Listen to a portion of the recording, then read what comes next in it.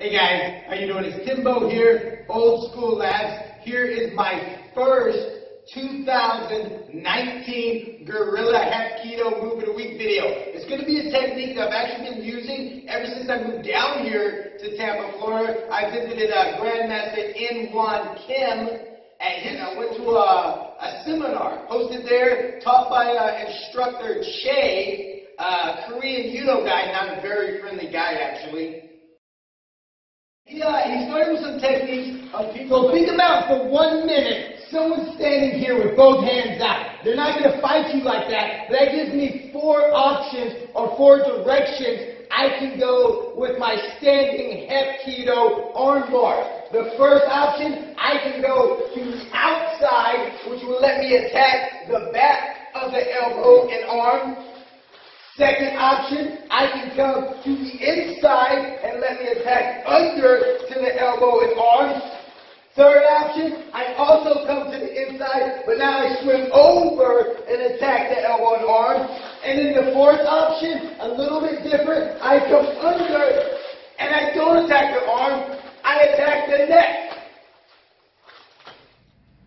So today, we're going to look at option number 2, coming from the inside and attacking the bottom to the arm. But instead of just selling with that one very simple Hapkido technique, we're going to add some self-defense in it from some traditional Jinjin Kwan to bring the entry in. And I'm going to take a principle I learned studying in North Carolina with Grandmaster John Tom, founder of Sado Ryu Goshin Jiu-Jitsu. He's got Carlos Machado black belt. And here's the principle. It's from the Machado brothers. It's a machine gun submission. So instead of selling with one submission and trying really hard for it on the ground, you swim to the next submission, then the next submission, then the next submission. And at any moment, that person's going to submit. We're going to take that same ground fighting Brazilian Jiu-Jitsu principle of machine gun submission attempts, and we're going to do it at the top with this. We're going to do a Jinjin Kwan entry, and then we're going to go submission after. Ready, guys? Yeah, whoa. Dude, too much magic, man. Wow. Grab his right wrist with your left hand. Put your right arm under his right elbow and throw. On the ground, control his arm with your knee.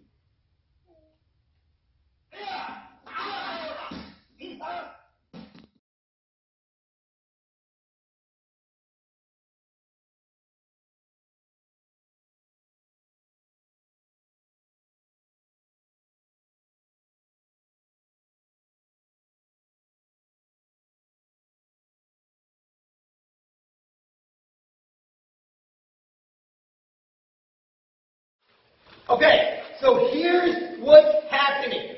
First technique, the attack. He's coming at me. Maybe he's a softer attacker. Maybe he's a belligerent drunk. Maybe he's someone who knows me a little bit. But for whatever reason, he's not coming at me with that haymaker today. He's coming at me like that. He put his hands up.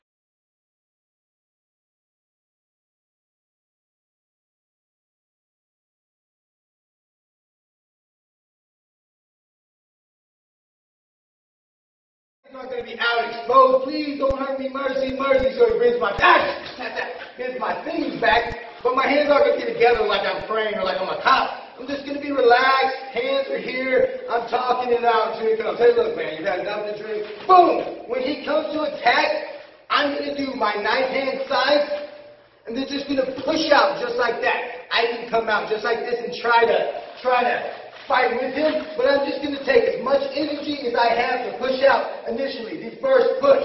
Once I push his hands out, and I know he's clear, he's not going to touch me, my right hand, because I'm attacking with this side, the left side today, my right hand's going to push, and I'm going to push with my whole shoulder. And the reason I'm going to push with my whole shoulder is because after I push, I want my shoulder to come into his sternum, solar plex, whatever, the chest. Once I clear his hands here and I push and I get ready to drive my shoulder in, my face is not going to look at him. I'm not going to drive in here and get head butted in the face, get my eye cut open. Tyson when they come together. Now see, they both came together. Nobody but see, look at that. Look at that.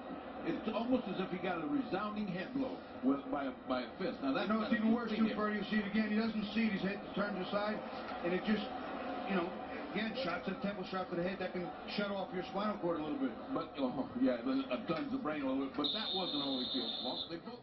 Get my whole face messed up. I'm going to turn my head this way so my face is protected, and the only part of me that headbutts is my hairline.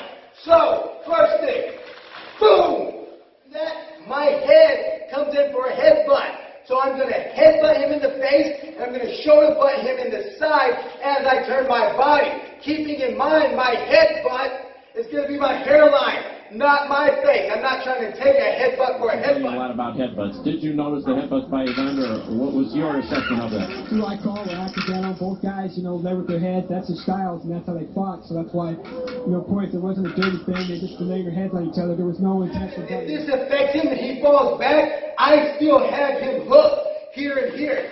So when he comes in, boom! I've got him hooked up right here, ready for me to hold this arm right into my body as hard as I can. If I'm grappling, maybe I'll hold this right here to give me a little better control. Now this hand is just going to push against the elbow. So he comes in, boom! Lock.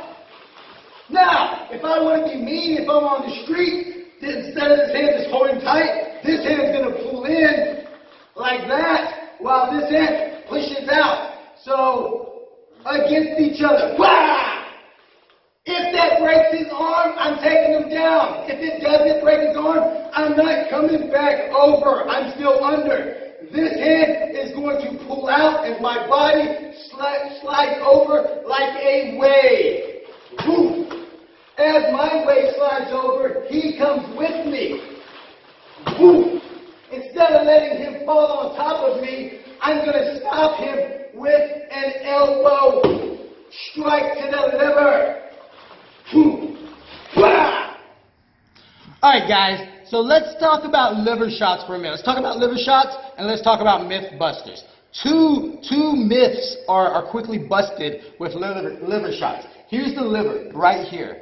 On the right side right here. There's not two livers. We don't have a liver here and here. We have one liver here. Everyone knows from boxing, kickboxing, MMA, you take a good liver shot, you're going down. Even Kyokushin karate guys like to do that. Here's the thing. Myth number one. People often say you need to learn how to strike, kick, and punch on both sides, switching stances. No. My stance is designed to attack certain strategic targets on your body. I throw a rear leg roundhouse kick to your liver because your liver is on this side. So I train my one leg and my one kick to hit that. I throw a modified spinning back kick with one leg to this side, not to this side. I don't need to kick this side. I want to kick this side. Same thing with boxers. They want to hit that side. So if you ever question, should you really focus on doing your techniques on both sides 100%? I would say no. Figure out which side you're stronger on, which side has vital points that are only on that one side, and start training to hit that side. Okay, myth number two, pressure points. Come on, guys, meridians. Stop it, okay? If I want to attack you and I want to cause you to drop to your knees, I want to attack your liver. Your liver is here. My liver's not here. My liver's not here. My liver's not here. My liver's not here. Aiden attacks me and I hit him with my knife hands here all day long. It hurts, doesn't it, Aiden? Yes, it hurts, but it doesn't affect him like it would to a direct shot to the liver. Stop saying that your organs have meridian points in other parts of your body and spending so much time focusing on those parts. If you want to hit someone with a liver shot, hit them with a liver shot. Boom! To the gut. If that doesn't drop him, this leg comes back up, this leg turns, a drop, and say a nage. That elbow strike to the liver, this hand's going to come back up to trap.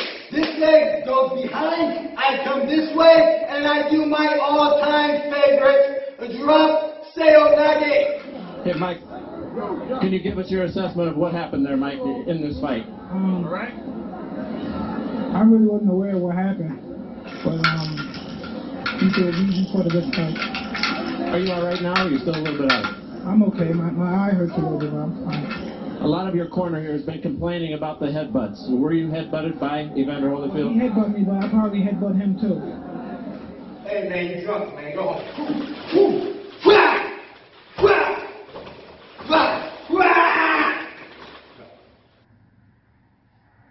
Okay, guys, thanks for watching our first 2019 Guerrilla Hapkido Move of the Week video. I'm going to try to keep these up every week, maybe bi-weekly. Special thanks to Sensei Andres Tocate here at Success Karate in Tampa, Florida. One of the strongest, one of the most hardcore, full contact karate, Gracie Jiu-Jitsu, and coming soon, Guerrilla Hapkido schools to train at. Keep it old school.